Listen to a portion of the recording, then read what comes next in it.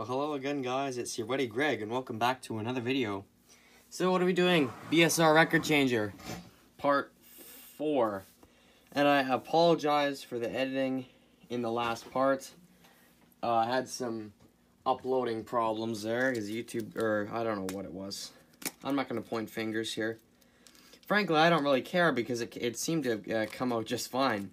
And if you're wondering what I'm doing, I'm choosing toothpicks for this video, so we're going to get going here. Alright, so I asked, as I usually do, and as he usually does, I asked for a response on this thing, and Oklahoma Bridges, being the guy he is, he comes over. Well, he didn't come over, he came in the comments, and he said, okay, well, you can do this, this, and this. So we're going to be following his to-do list here today. He basically gave me a to-do list of sorts. Not that he's telling me what to do, but someone here knows what he's talking about, and someone somewhat doesn't, so let's get into it. Okay, so the first thing that OK Bridges suggested that I do is clean the tire on this thing. And he also said check it for flat spots. I don't see any flat spots on this tire. I don't know. I don't think this unit particularly needs to be replaced because it seems fairly round to me. That is very round, actually. Yeah, that one's good. Okay, let's get some Q-tips here. Let me get my whole container here. I brought all the supplies, unlike usual. Okay, how would I guess we'll just go along it like that. Yes, viewers, very interesting activities here. Oh, I seem to have got... Oh, there's a little bit of dirt on this thing. Well, there is a bit of crap on the tire. What do you know? I didn't think there really would be. I suppose that motor shaft has oil on it. And we'll clean that off. Yeah. That's interesting. I guess what'd you expect, Greg? I don't know what, you know what I mean? What is there to expect? They lubricate things. Oh man, I didn't know that. Yes, and of course lubrication got us into this problem, didn't it? Thanks to BSR's great lubrication system. I guess this thing would have needed maintenance anyway, but I have no idea what it would have needed. Let's just say in a perfect world here, BSR decided to lubricate this thing correctly. Is that rubber or is that grease coming off the tire? Now I don't know. Okay, well, I think you get the idea of what's going on here with the tire. But as I was saying, what if they did it all correctly and everything? What if they just lubricated it with the correct, I don't know, the quote-unquote correct oil, whatever, or lubrication, whatever that is. What if they did that, I wonder? What if they did that? Would this thing still be in perfect shape? Well, it seems to be running for the most part. I mean, obviously, the only problems here seem to be the ones that... Is my hand blocking the whole operation here? I think it is. Well, that is one clean tire, I say. And I think this thing needs to go back on a little bit more. Actually, it's looking, yeah, it's fine. All right. And one other stupid thing here I was doing with the tire here, I had the changer set to start. And when I was screwing around with it, you know, when I was moving it around and everything, or when I was moving the turntable around and everything, apparently that's not supposed to be what's going on here. And this is how it works. Let me just zoom in on this. So that motor shaft, just in case you don't know, I didn't know this. When you press, or when you hit start, this motor shaft, the tire gets put up against it. And that's how flat spots are created. That tire sits up against that shaft. And if it's not spinning, then, yeah, if it sits like that for a while, it's probably going to develop a flat spot, and you're going to have to change the tire. One thing I've just noticed, is it supposed to be spinning like that? You'll see what I mean. Is it warbling a little bit? Like, is there a little bit of a... How should I explain? Is the tire not straight?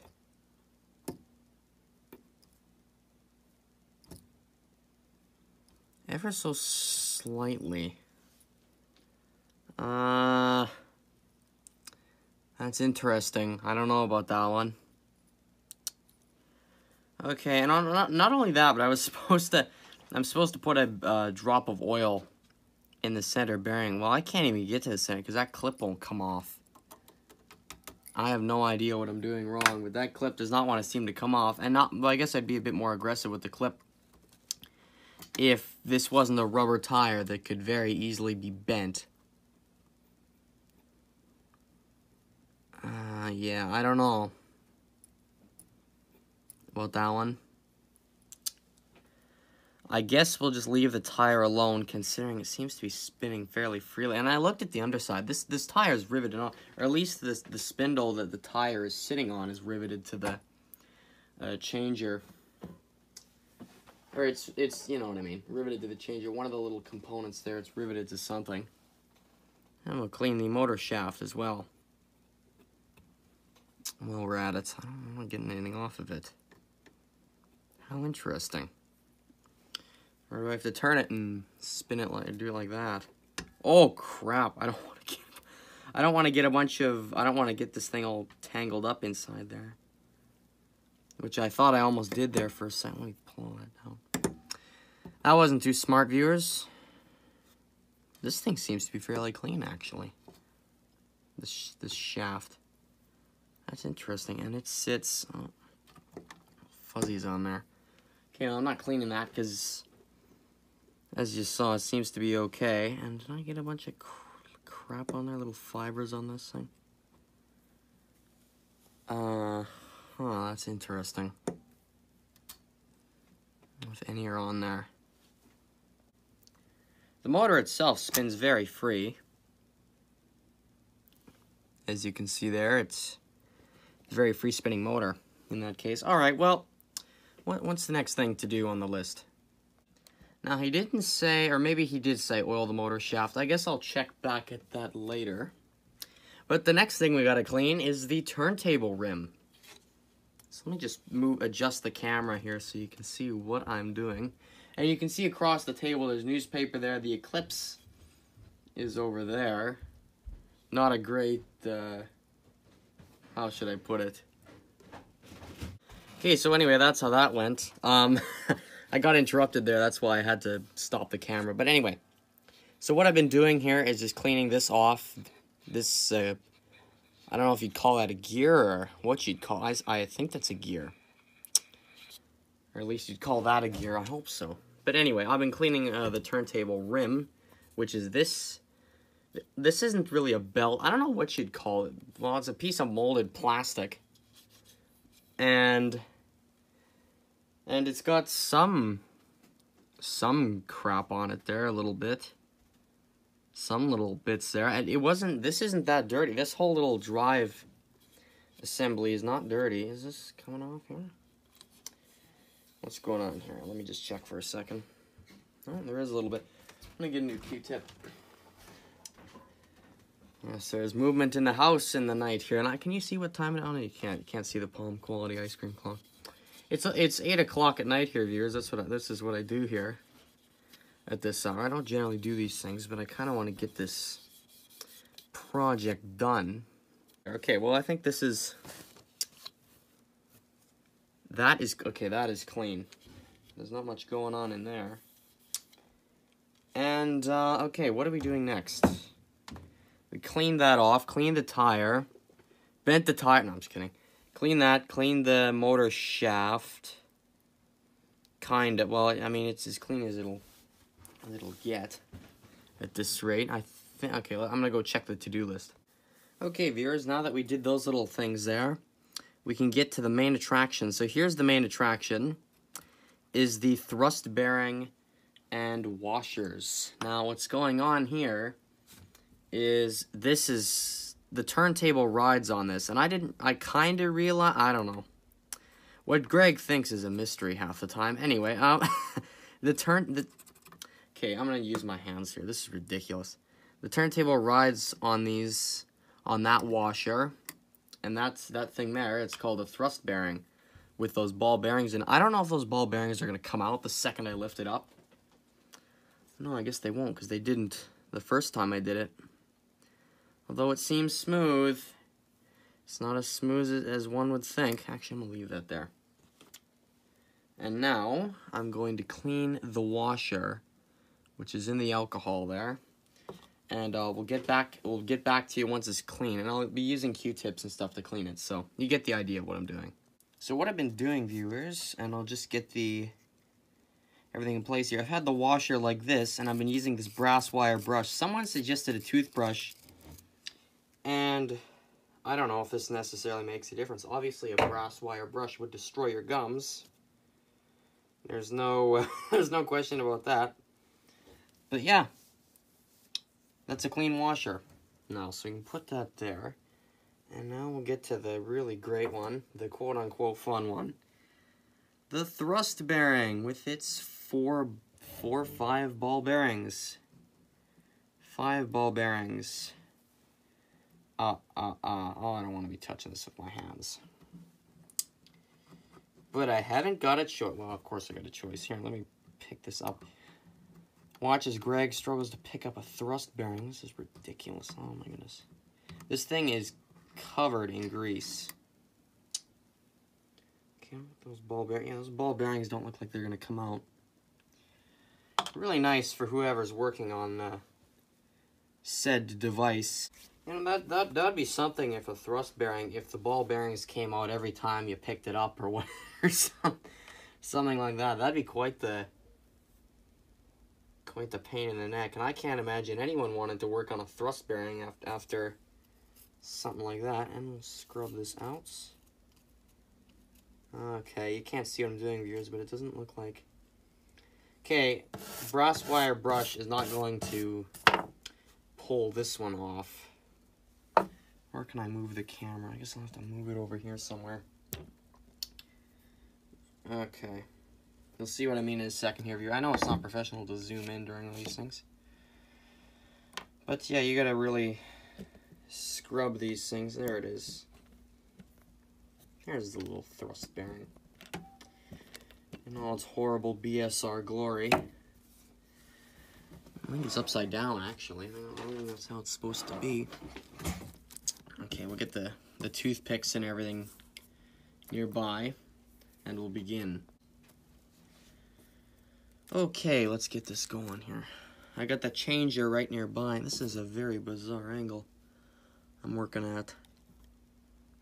Okay, how am I gonna get this out of here? Man, oh man. Okay, there we go. Now, I think it's a little bit...